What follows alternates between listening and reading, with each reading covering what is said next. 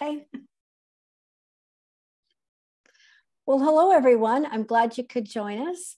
My name is Linda Vickers, and I have with me a special guest. Her name is Katz, and we just want to share coffee with you and just a drop in for a visit.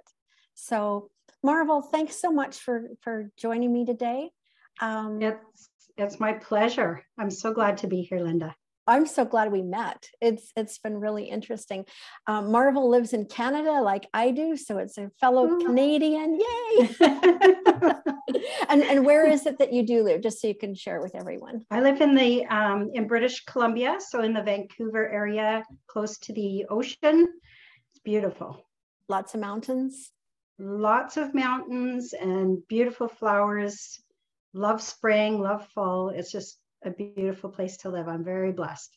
Yes, it is. Yeah. It is a beautiful province. It is. Yeah. Manitoba is too, just in a different way. Where I'm I'm in the prairies, so it's pretty flat. Yeah. Pretty flat. Yeah. But do you get beautiful sunsets, sunrises? Yeah, we do. Yeah. And we do have I think there's they say there's 10,000 lakes here. Lots and lots of. There's always a lake to go to. I think there's probably maybe 10 just around my city that people go to camp. Yeah. Oh yeah. There's lots and lots of lakes here. So yeah. Beautiful. Yep. Good. So Marvel, I've heard a bit of your story, but would you like to share with the rest? Yes. It's actually a very hard story. But I felt the Lord laid it on my heart that I need to start sharing it, if nothing else, to help others to be aware and to find tools to help their child. My husband and I, we always say we have 5 kids. We always take in extra kids all the time. And so I have my background in early childhood education. We've worked with hundreds of kids, my husband and I, and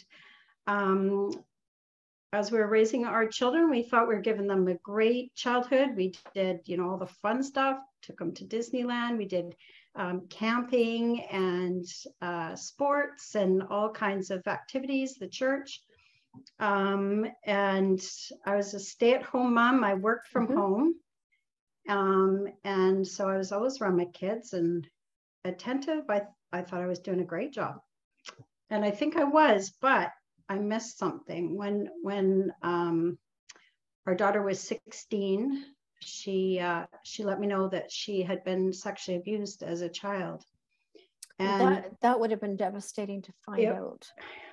It was totally devastating. Our whole world just came crashing down, and as a mom, I beat myself up. I'll just be honest. I beat myself up because I had no idea. I had no idea that this was happening. Yeah, and as a mom, you're the protective. Exactly. And you were at home. I was at home. I was raising my kids at home, and like I said, I worked from home, so I was always with them. And so now often this is someone that we know. I've been learning a lot since that time. My daughter's now a young adult. She's 25 years old. And so, kind of looking back from now, this perspective from where I am now, I'm seeing the signs that I didn't see before. I'm seeing, I'm learning, and I've since taken training and so that I understand the signs. But what kind of training would that have been? Well, there's an organization in Canada. It's actually in Edmonton, Alberta, but they accept people from all over the world. And it's called Little Warriors. And so they actually offer free training for adults to know what the signs are, what to look for young children. And they also work with children that have been sexually abused. So they give them counseling, and they offer counseling to families.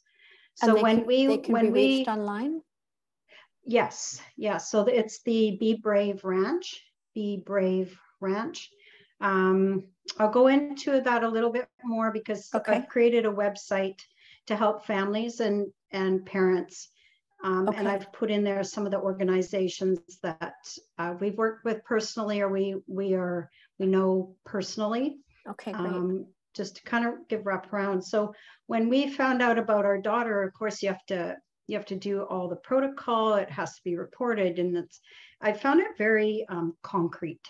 Like you're going into concrete buildings, you're going to the police station, you have to, be interviewed. My daughter had to be interviewed. She's 16 years old. We've never done anything like this before, and it's very concrete. And then, just from there, where do you go from there? So we found counseling for my daughter, but I had nowhere to go. And, my husband and I were totally devastated. And so I had a few friends I could talk to about this, and they would grieve with me, but I'm like, there has to be resources. There has to be something. So I went through Freedom Session, which is another organization that I do the advertising on my website for Freedom Session. Went through Freedom Session and was able to unpack a lot of that, but my daughter's still hurting. Mm-hmm. My family's still hurting. We're still broken, right? So more recently, I was trying to make a mark in this world, do something that's helpful, that's actually, like bread and butter. It can actually make a difference. And I felt like the Lord really laid it on my heart to write a children's story, because it happened to my daughter when she was very young. And okay. I also have my own history as well. That started when I was very young. I never talked about it. It just was not something that I ever talked about. And I thought, why is it that we as adults, if this has happened in our lives, we don't talk about it? Yeah. It's silent. Yeah. And so how is that silence going to help these young kids? Because it's happening all the time. I'm sure your audience is from around the world, in the States and Europe and so on. But in Canada, you think Canada's a fairly safe place to raise your kids. It's a great place to raise kids. But the statistics in Canada are 1 in 3 girls. 1 in 3 girls. And 1 in 6 boys have been sexually abused. It's horrifying. It's horrifying. Yeah. So what can we do? What can we do to bring that number down? Like, what can we do?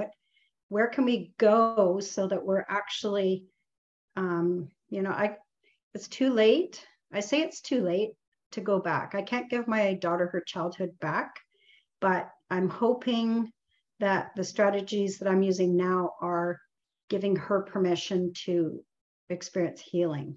But our desire, my daughter and I, we joined forces together to kind of create some strategies to help parents and to help teachers, and because it starts so young. Well, and grandparents too. And grandparents, any caring adult, that if you care about a child and you want to give them a safeguard, or you want to be that safe person that they can come to with anything, right? Mm-hmm. We want to create a safe place for these young kids.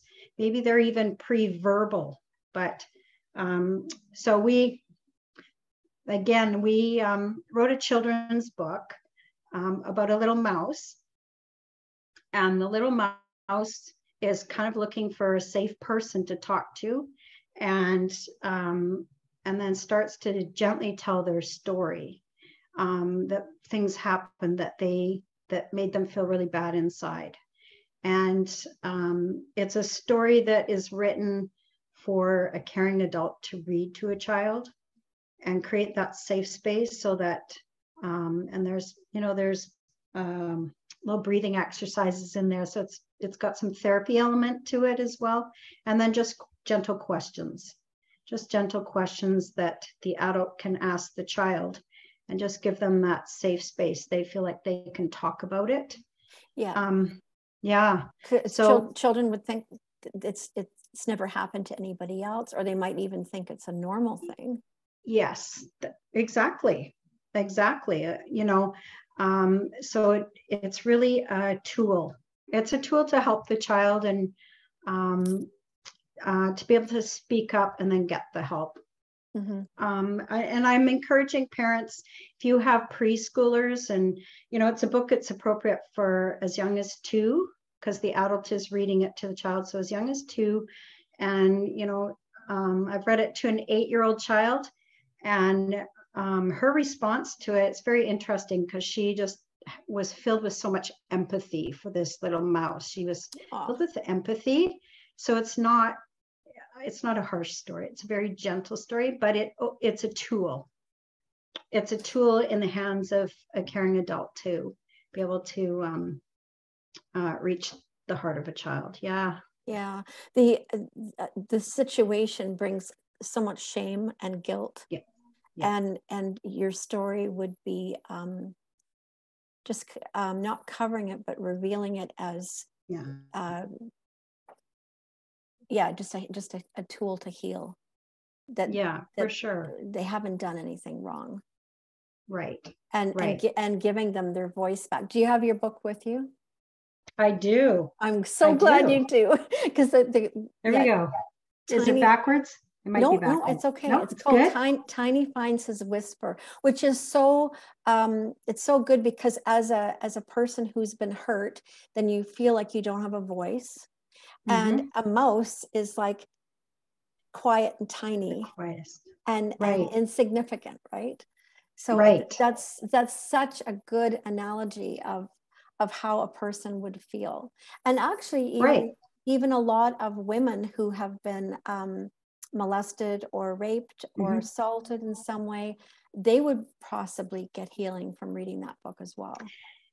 And it's very true what you're saying. And I'll just share, when I was writing this book, I was doing the brainstorming for it. And I found a few pictures to kind of go along to kind of guide the story. And I showed it to my daughter, who was 24 at the time. And I said to her, just read it and tell me what you think. And so she was reading the expanded version, the brainstorming. Yeah. And she came back and she says, I don't like the mouse. And I was a little surprised. And I was like, well, if you could be an animal, what kind of animal would you be? What would best describe you? And she's like, I think a porcupine. And I was like, okay, that's what she thinks. She goes, no. She says, I think I would be a hedgehog, pokey on the outside, but soft on the middle. And I thought, this is brilliant. And so I had to go and pick kids up from the school. So I said to her, while I'm gone, how about you write your story? And she was like, So I was gone about an hour, and I came back, and she was so elated. She was so excited. And she says, Mom, I wrote my story. And I was shocked. But she had breakthroughs. She had breakthroughs as an adult, as a young adult. She was having breakthroughs as a result of reading this story. And so she's been working on her story. But it's very difficult. As women, I think we internalize sexual abuse. We internalize it, and it feels intimate. It feels intimate. It reaches so many different levels. Like, it's not just physical, but it's emotional and spiritual, mental. It gets us in every corner. So it feels intimate. But she is writing her story, and the most amazing thing in this story here is that she did all the illustrations for me. And that would have been so healing for her too, right? Yes. So healing. Some of the pictures were very hard for her. She had a really hard time with the emotions, but she kept going and kept going. And so we've produced this book together. And we're actually her hedgehog story. She's done some of the artwork for that, and Okay. but she's not ready to release it. She's not Yep. quite there yet, because we're in a healing journey. I mean, you know, this is very challenging, but we're up for the challenge. So now we've started on a book about boundaries. We're teaching the kids about boundaries. So using a story kind of from my background, and to teach children kind of to problem solve and find solutions when it feels impossible. It feels, the other person is not respecting their boundaries. And so how to overcome it. So anyways, like I said, it's been an exciting journey. It's been so exciting seeing my daughter just flourish, to come out of this place of darkness and feeling trapped and suffocated, and to now see her blossoming. And when I look back at the what were some of the signs of her abuse that I missed out on? One is childhood anxiety, and we're seeing increases in childhood anxiety. But I'm saying, if you have a child that has anxiety, just do a check-in with your child. Make sure, just rule it out that your child's not been sexually abused. And just having that gentle conversation with them where they feel safe with you and they can talk to you about, whatever is happening in their life. I thought I was already doing all that, but I missed the cues. I missed them. Well, and anxiety, like you said, it's prevalent in kids right now. It's really increased in kids right now. Certainly the last couple of years has raised the anxiety level for a lot of people. Yes, for sure. But and there's all kinds of reasons for that. But this is certainly, and any kind of fear, because anxiety comes out of fear. Yes, and with the stats, 1 out of 3 girls or 1 out of 6 boys, and if your child has anxiety, my goodness, just rule it out. As far as for sexual abuse, they say that 95% of the cases, they never get reported. So those numbers are even higher than likely. Yes. Yeah. Yes. Well, and as a society, we've really sexualized everything. It's every ad on TV. It's the cartoons. It's the clothing. Yeah. Oh, it's yes. Yes. It's everywhere.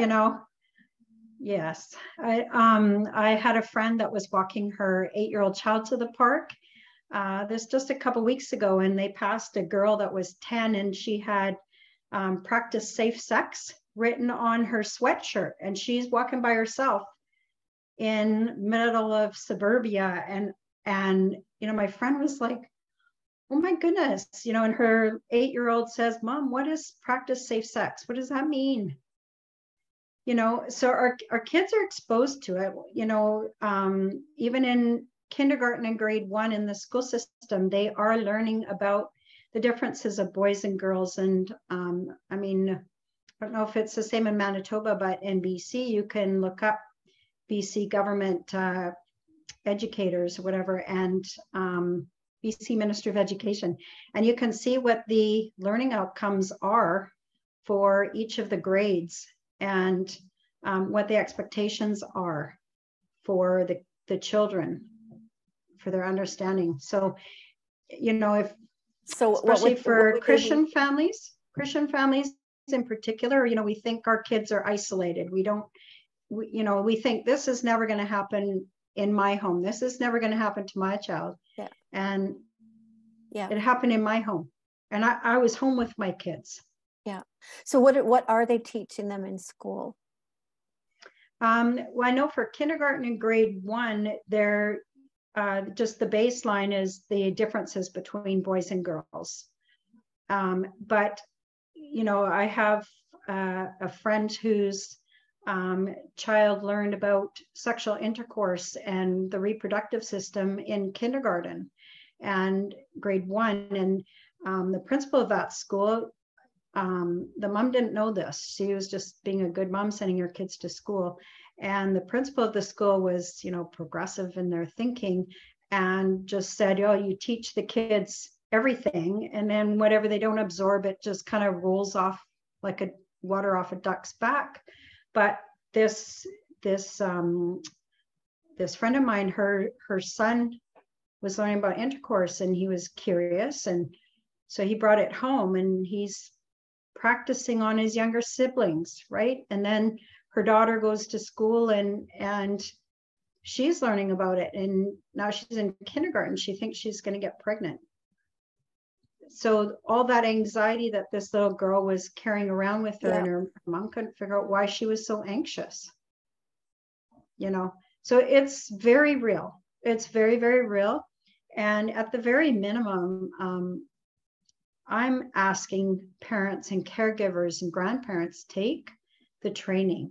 It's a 3-hour training. You get a certificate at the end of it. And again, this is through, you can go onto my website and you can find the different organizations that I'm working with, that are offering support to not just to the child, but to the family as well. Because the family's going through crisis. This is, sexual abuse is it affects crisis. It affects everybody. Yes, it does. In the home. Yeah. And the siblings too. Yes. So statistically, if it's happening to one sibling, is there a higher percentage that it's happening to another? Like, do you know what I mean? Is it going right through the family, or is it just one? Or it can be one, it can be somebody else. Children are easily scared into not talking. Yes. I can tell you that my daughter was sexually abused, and her younger brother, unfortunately, it breaks my heart, he was witness to it. And he never talked. I didn't find out till about 5 years ago that it's affected him as well. So he saw what was going on and didn't know what was happening and didn't know what to do about it. Well, he didn't tell. They're scared. They're little kids, right? Yeah. So, my daughter, she told me that she didn't want to tell me what was happening because she was trying to protect me. And I'm like, in the mind of a child, what? I'm the mom. I'm your protector. I'm your guardian. That's my job. That's my burden to carry, not a little 3, 4, 5-year-old. That's not her burden to carry, and to carry it, she didn't tell me till she was 16. So all those years she suffered by herself in silence, and the shame and the, it's devastating. It's devastating. I was interviewed about a month ago, and that the person interviewing me says, well, tell me about how you were raising your kids, before you found this out. And I was stumped, because this is such this is trauma. And completely. Yeah. So to try and remember back to when my kids were little and everything that we used to do, I haven't thought about that for years, because this has been so devastating, right? Like, but I also know self-blame and just staying in that rut doesn't help anybody. So that's why my daughter and I have decided to start speaking into this and produce these books and give a voice to a child, because you want to open this up so that this stops. You need to stop it. You need to be aware of it, put an end to it, and help children find their voice. Like, I don't want to see any other child out there suffering for years and years and years, or like me, I kept it a secret for 50 years, and I'm still scared to talk about it, because I feel like I'm breaking some unwritten some unwritten rule somewhere. And you aren't to blame, but the shame goes so deep that we don't know what to do with it.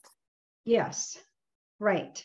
And so it's been very interesting, again, with this book, that the people that are actually contacting me, there's a lot of women that are our age that are sending me, you know, direct message or personal message and just saying, I'm so glad you're sharing this story because that happened to me. That happened to me.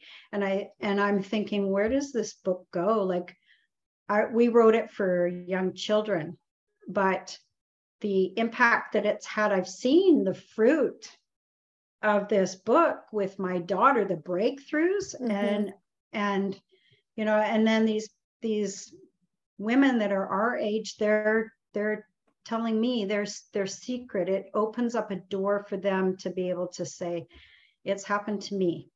Yeah, it's happened to me. And how many women? I mean, there's millions. Millions. There is, unfortunately, there is. But we are going to be able to be healed through your book. A lot of women will receive healing just in reading it. The kids by hearing it, and you know, reading it too. Giving a voice to people who haven't had that opportunity. I had actually talked to a man who walked in on his little son who was being assaulted, and he unfortunately saw it as being early experimentation. He didn't recognize what he was seeing. Right. So that was unfortunate. Either way, it was bad. But he misinterpreted it. Right. You know, right. And that can happen too. But certainly, for sure, we need, the book will be opening a conversation. And yes, we don't think of it like with our sons and grandsons and men as often either. But according to the stats you're just saying, it's prevalent there too. I am willing to read the story to you if your audience would benefit from me reading it. And I'll just say that we are translating this book into other languages. So we've done it in Spanish. It is available on Amazon. These books are all available on Amazon. Okay. And we're currently getting it translated into Portuguese. Oh, wow. That's awesome. So, yeah, go ahead. Yeah, that's good. Okay. Yeah. Oh, and just before you start, I will be, when I do post the interview, I'll be putting all the links there. Perfect. Yeah. Thank you. That's awesome. All right. Tiny finds his whisper. This is dedicated to children everywhere. And the message to the reader at the front is, this book is intended to be read aloud by a caring adult to the child. Some readers may find this content triggering due to past trauma.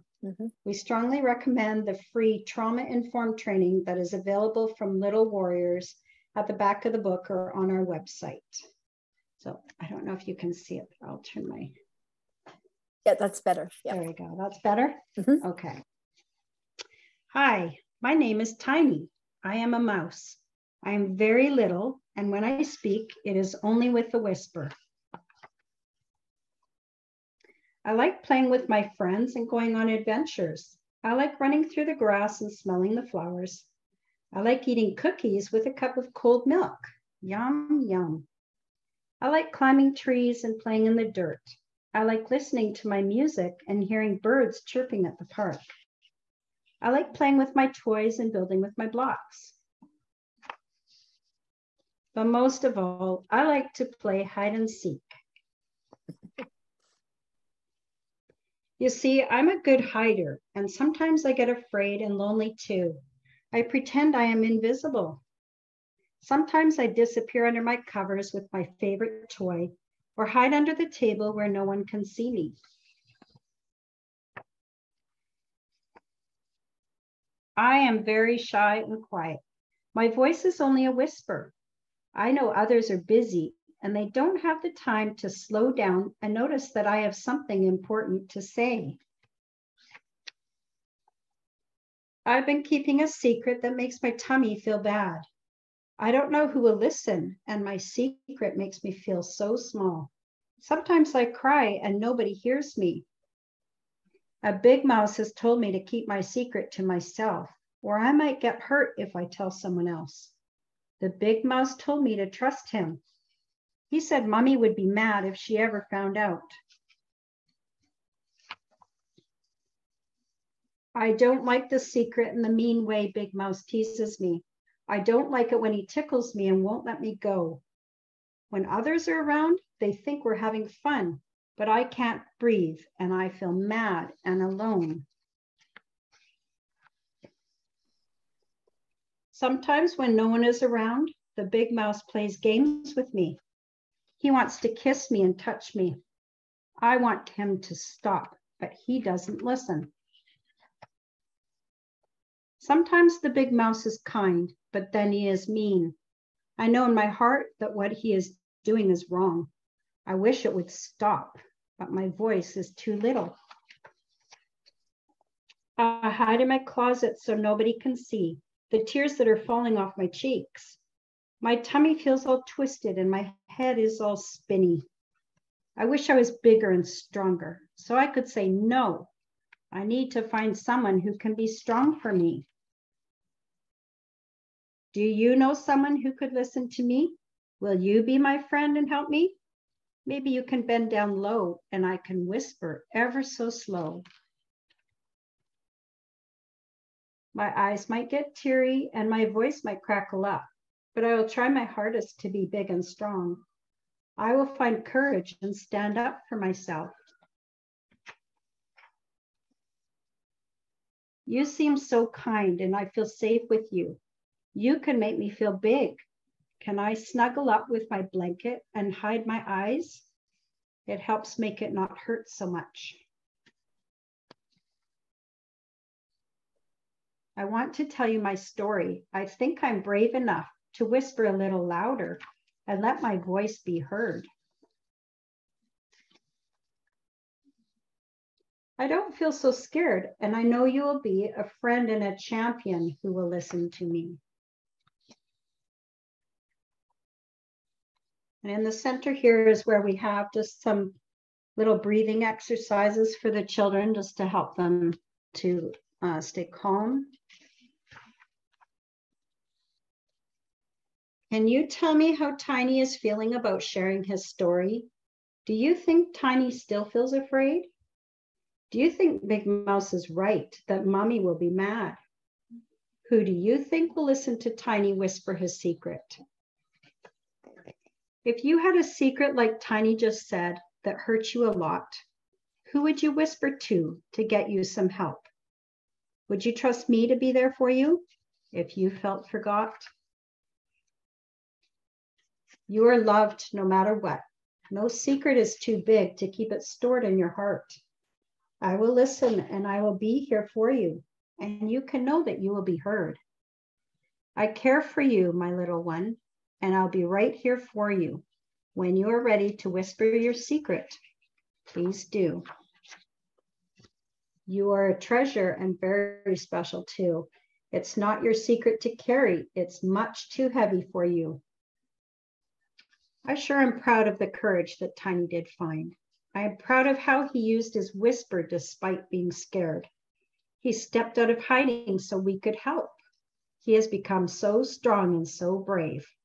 We love you, little mouse. And then at the back, I just have the links to our website and one of the organizations that we're working with. That's So really, it's just a sweet really well little done, story. Marvel. Yeah, thank you for sharing. Yeah.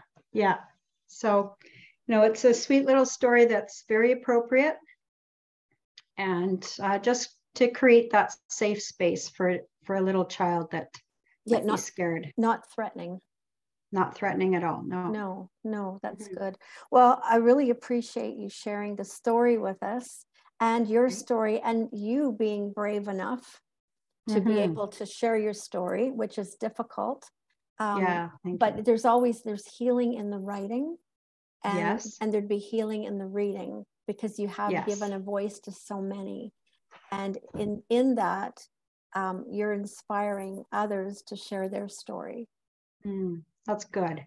That's good. Yeah. Yeah. So that just really fits with the whole the meaning of what this group is all about, that we can inspire others with our stories. And that's exactly what you've done here. So I'm so excited. That's beautiful. That Thank you. that you had this opportunity to and the courage to write it. So yes. Yeah, for sure. It takes tremendous courage to open up and let others into those really could say closet areas, those little areas in our life that we just kind of brush over and hope it goes away. But they're tender parts of our heart. So yeah. Mm-hmm. Well, thanks so much for sharing, Marvel. I really appreciate that and your time here. So if people are interested, and I'm really hoping that you'll get some book sales, maybe some invites for podcasts or speaking or something. Right. Because this is unfortunately something that we are dealing with as a society, and not just any country, and not just men or women, it's both. Yeah. So it is something that we need to work through and heal from. Yes. So the information will be available, and I hope to hear back from you that you got lots of feedback. So thank you so much for joining us. Thank you so much for having me. It's just been a pleasure. Yes. Yeah. We'll talk again soon. Thanks a lot, Marvel. Okay. Thanks, Linda. Okay. God bless you. Thank you.